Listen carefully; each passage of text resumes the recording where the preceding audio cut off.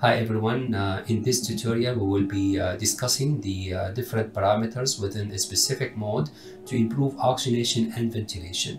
In a different tutorial we will be talking about different modes that can be used to improve oxygenation. So for the purpose of this tutorial we will use the Hamilton C6 simulator, and let me walk you through it quickly. We have a mode of pressure control ventilation here. On the right panel here we have the controls, oxygen, PEEP, the pressure control level, and the rate. On the left panel here is what the patient is doing.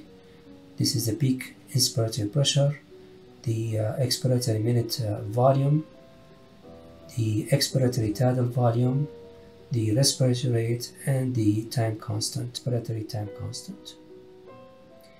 In the middle monitor here, we see the saturation of 83%, the entitled CO2 of 66 millimeter mercury. At the same time, you have the static compliance of the lung around 14, and you have the airway resistance, which is normal. Of course, you have the pressure over time curve and the flow over time curve, and some other parameters in this panel here.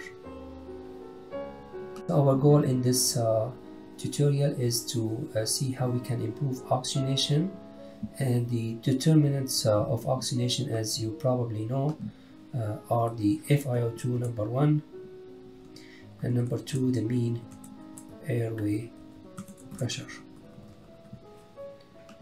So I'm going to explain what do we mean by the mean airway pressure. It's essentially similar to the mean arterial pressure, and if we look at the pressure over time curve, this area under this pressure line would be the area under the curve. I'm just going to highlight it, and this would be all responsible for oxygenation. The more area under the curve we have, the higher or the better oxygenation. So our aim would be to improve that area under the curve, and the way we do this would be, number 1 is by increasing the PEEP.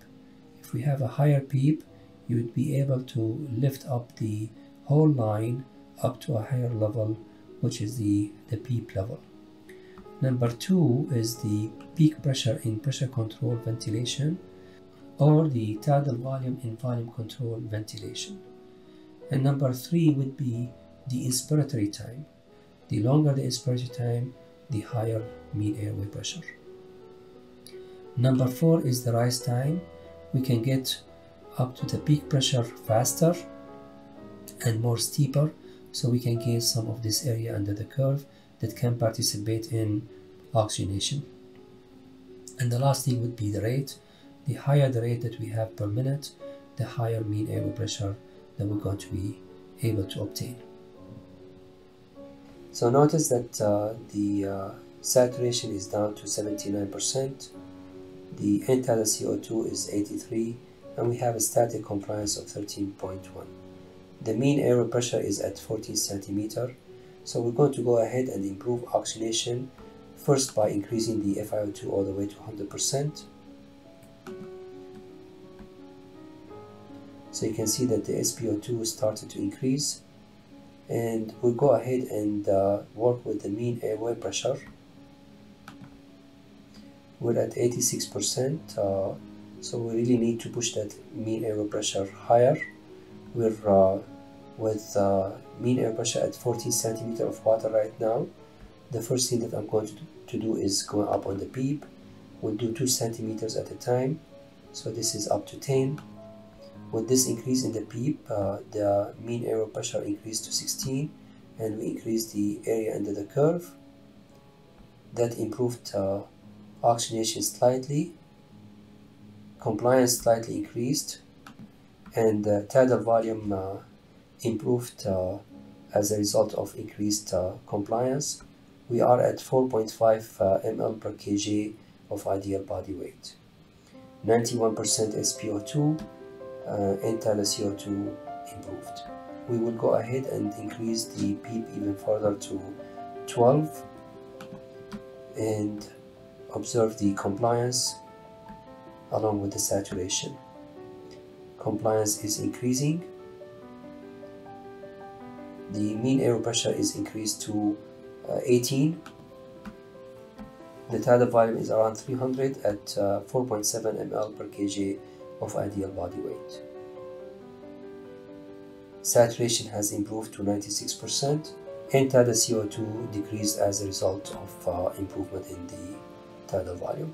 So now we start going down on the FiO2. Eventually we're going to go down to 60%. So I will do it all the way down to 60%.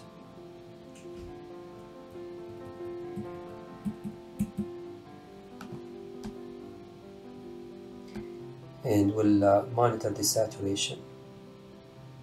So we have improved the mean airway pressure, oxygenation improved, we were able to go down on the FiO2. If I need to further increase the mean airway pressure, the next thing that I can do is work with the peak pressure here. However, the peak pressure is at 31. That will not give me much room to increase it. The estimated plateau pressure is probably around 28, since his airway resistance is normal, so I will not touch the peak pressure. The third thing that I can do is extend the inspiratory time and add more to the area under the curve here. So I will go up on the inspiratory time to 1.2 seconds, and notice that the mean airway pressure will go up slightly as we are extending this inspiratory time, since we added more area under the curve with this increase. Now saturation is at 91%. The fourth thing that I can do is I want to get rid of this slow rise time.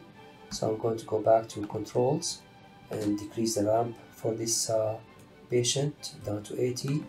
And you can see how the rise time is now sharper compared to previously. We added a little bit. It will not affect mean airway pressure much, but just to maximize everything and be complete. Saturation is still around 91%, and tidal CO2 is around 47 millimeter mercury. The last thing that I can do is increase the rate, and with increasing the rate from 18 to 22, take a look on the mean airway pressure. Now we added more breaths per minute. Mean airway pressure is increased, and with this we improved ventilation. We increased the minute ventilation for the patient, and the end-tidal CO2 started to get better. Saturation is at 92%. So I think we're doing better. I can start going down on the FiO2 even further. So with this, I would like to summarize what we've done in order to improve oxygenation. First, we increased the FiO2, and then we worked with the parameters for the mean airway pressure, starting with the PEEP and maximizing the peak inspiratory pressure, prolonging the inspiratory time, maximizing the rise time, and increasing the rate.